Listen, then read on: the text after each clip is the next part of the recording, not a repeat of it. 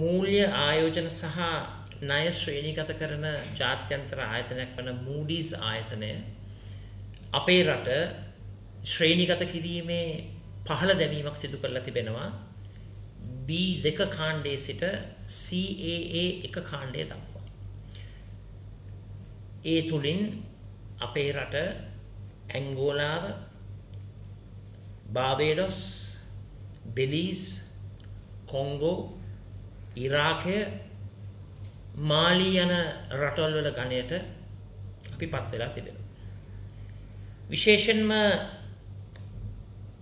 මේ ශ්‍රේණිගත කිරීම තුල ශ්‍රේණිය පහළ වැටීම තුල වසර 10ක ඇමරිකානු ඩොලර් බැඳුම් කරයකට අය කරන වාර්ෂික පොලිය 13% දක්වා ඉහළ යාම තුල එම පොලි අනුපාතය ජාත්‍යන්තර ණය වෙළඳපොලේ ස්ථාපනය වීමත් සමග ණය වෙළඳපොලෙන් ණය ලබා ගැනීමේ ඊට ප්‍රස්තාව අපේ රටට ඉතාමත්ම අතිශය දුෂ්කර කාර්යභාරයක් බවට පත් වෙනවා. අපේ රට ඉහළ ණය අවදානමකට ලක් වූ රටක්.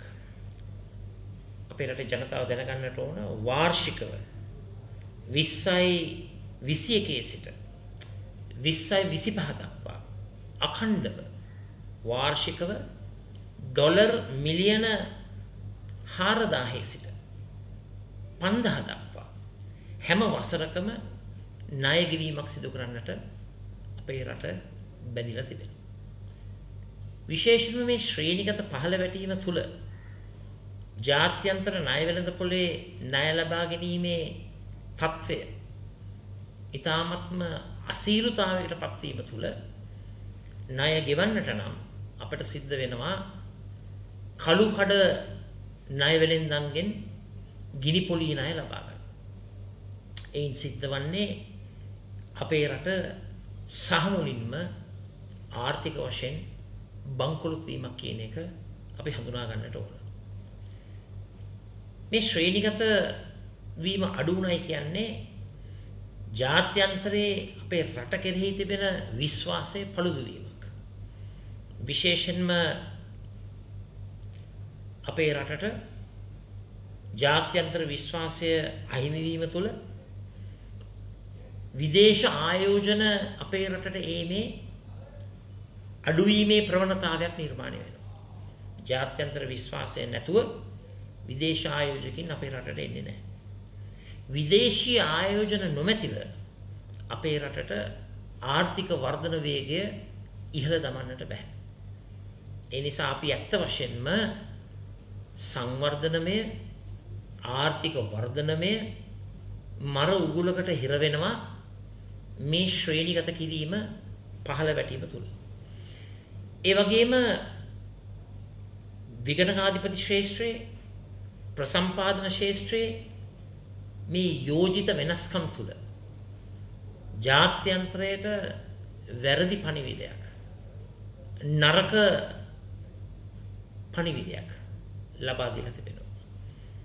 පාර්ලිමේන්තුවට රටේ මූල්‍ය පාලනය පිළිබඳව තිබෙන තත්ත්වය දුර්වල වීමේ හැඟීම නිර්මාණය වෙනකොට ඇත්ත වශයෙන්ම මේ ශ්‍රේණිගත වීම පහත වැටෙන්නට දැවැන්ත ලෙස බලපාලා තිබෙනවා.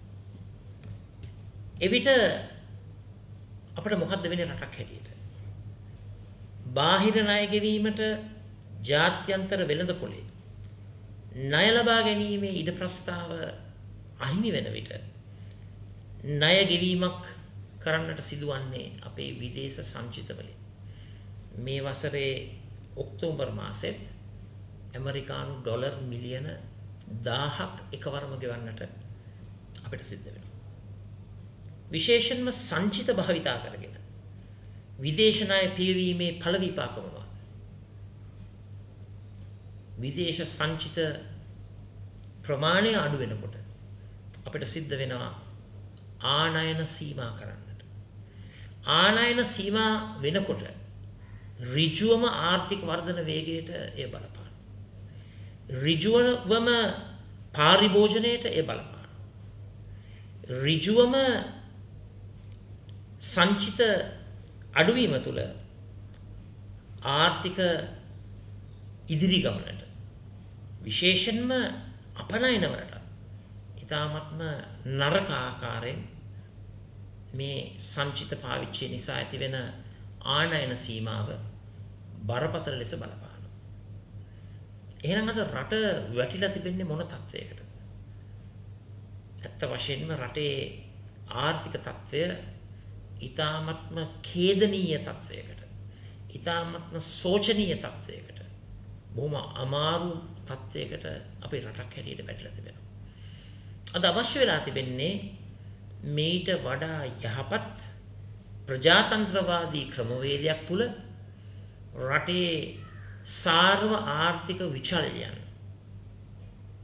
මැක්‍රෝ ඉකොනොමික් මැනේජ්මන්ට් කළමනාකරණය කිරීම විධිමත් කරවලා ඒ වැඩපිළිවෙල තුලින් විධිමත් ආර්ථික ප්‍රතිපත්තියක් දියත් කරලා රටේ තිබෙන බරපතල ප්‍රශ්නවලට තිරසර විසඳුම් ලබා දීමේ වැඩසටහන ක්‍රියාත්මක කිරීමයි. විශේෂයෙන්ම මේ මූඩීස් කියන ආයතනයේ මේ ශ්‍රේණිගත කිරීම අඩුවීම තුළ අනිකුත් ආයතන ස්ටෑන්ඩඩ් ඇන්ඩ් පුවර් ඒ වගේම ෆිච් යන ආයතන අපේ රටේ ශ්‍රේණිය පහළ දමන්නට ඉඩ තිබෙනවා.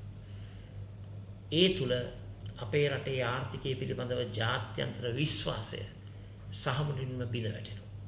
ඒ තුළින් අපේ රටේ ආයෝජනයටත් අපේ රටට ජාත්‍යන්තර වෙළඳපොලේ ණය ලබා ගැනීමේ ඉඩ ප්‍රස්තාවක් අහිමි වීම තුළ අපේ රට මර උගුල් ගණනාවකට යටත් වෙමින් අන්ත පරිහානියට පත්වීමේ ඉඩ සැලැස්වීමක් සිදු වෙනවා. මේ බරපතල අභියෝගයට රටක් හැටියට අපි එක්සිට් ෆෝ එක්සත්ව මුහුණ දෙන්නට ඕන. අපිට මේ රට බංකුලොත් වීම ඇස් ඉදිරියේ මේ සිදුවන දේවල් බලා සිටින්නට බෑ.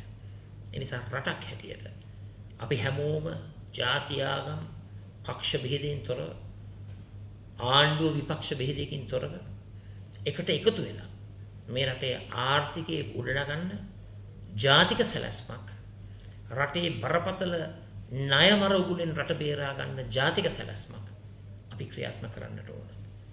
ඒ සැලැස්ම නිර්මාණය කිරීම සඳහා සමගි ජන බලවේගයේ උපරිම සහයෝගය ලබා දෙන්නට අපි සූදානම්.